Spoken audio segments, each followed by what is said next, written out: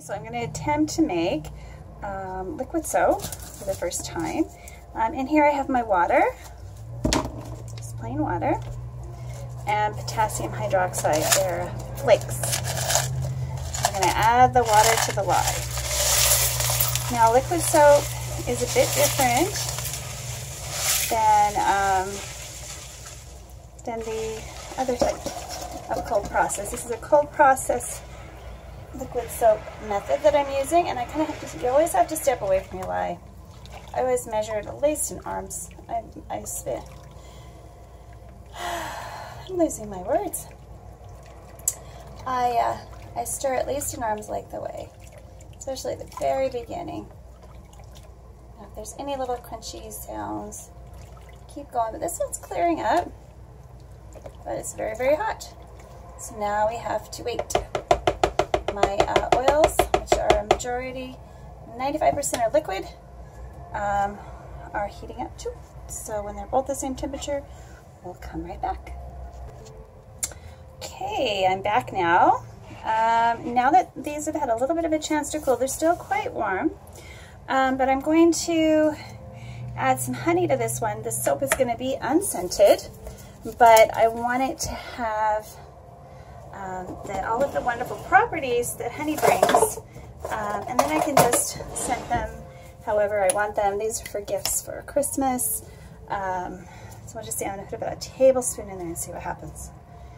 So like I said, this is my very first time, so forgive me if things go awry. I tried the hot process method with this and it didn't work for me. I was very disappointed in the results, and then I had all this potassium hydroxide I didn't know what to do with because it just wasn't my cup of tea. I just couldn't do with it what I had hoped to. There's a little piece of beeswax in there. I'm not going to worry about that. It's pretty warm. It'll probably, look at that, it's making it a little bit of an amber color, so it's burning. It's just warm enough to burn it. I wanted a golden shower gel, so this is exactly what I wanted. I think some of it I will scent with bananas, some of it with coconut, just some of those wonderful summer scents to kind of beat some of the wintertime blues, I think, with this.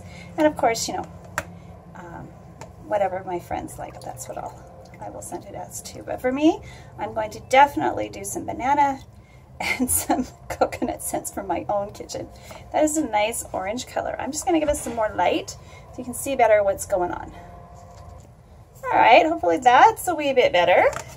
So you see it's almost an orangey, yeah, it's like an orangey color that the honey turned, the potassium hydroxide. All right, so I'm going to get my handy dandy stick blender, and we're going to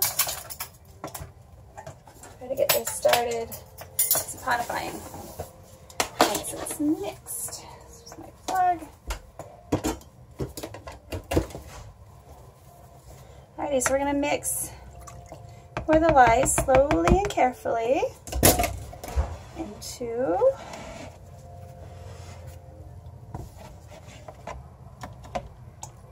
this.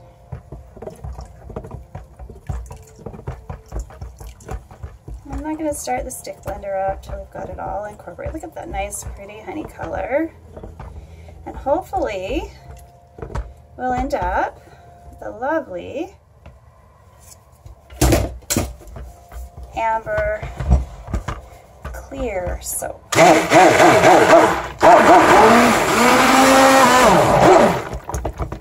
it's actually saponifying a lot quicker than I thought it would. Emulsifying rather. It's going to saponify over the next 24 to 48 hours. And it should end up being kind of like a thick paste, which then will dilute. Look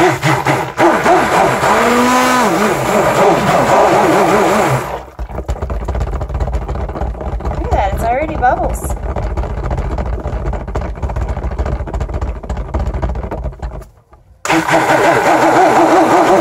Just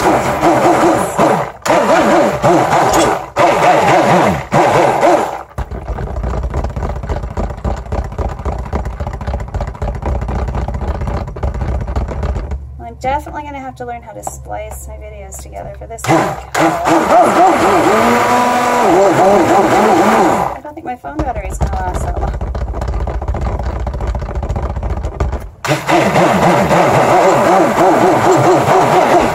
Gorgeous stuff. Don't worry about the bubbles. I'll make some later. It's just air. It's actually already soap. Look at how crazy that is. It wouldn't have bubbles like that if it wasn't already soap. I don't think my cold process sodium hydroxide soap's ever done this. This is really, really neat to see. Now, I'm not going to add glycerin and all of those things that some of the other tutorials add. I'm just going to follow the cold process method. I have a I'm on a Facebook page, and this is how they do things, and I thought it was brilliant when I saw somebody else do it on another YouTube channel.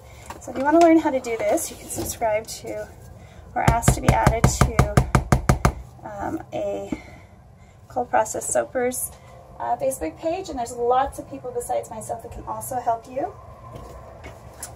Now I'm just going to have a look here, and I'm liking that.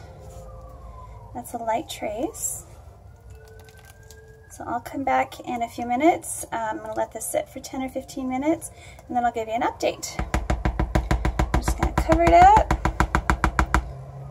and we'll see where we're at. Okay.